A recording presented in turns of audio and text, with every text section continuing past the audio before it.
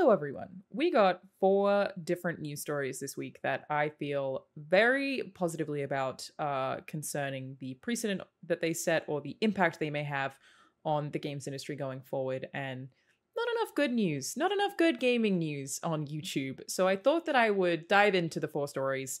The first being Minecraft and NFTs. This one's pretty cut and dry and simple, but just I would love to praise them for their approach to this because it proves that you can just do this. You can just do what Minecraft has done here.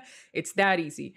Otherwise, we're going to talk about the UK government approaching loot boxes, some games industry unionization stuff, and some stock market stuff too. That again, all of it I feel really positive.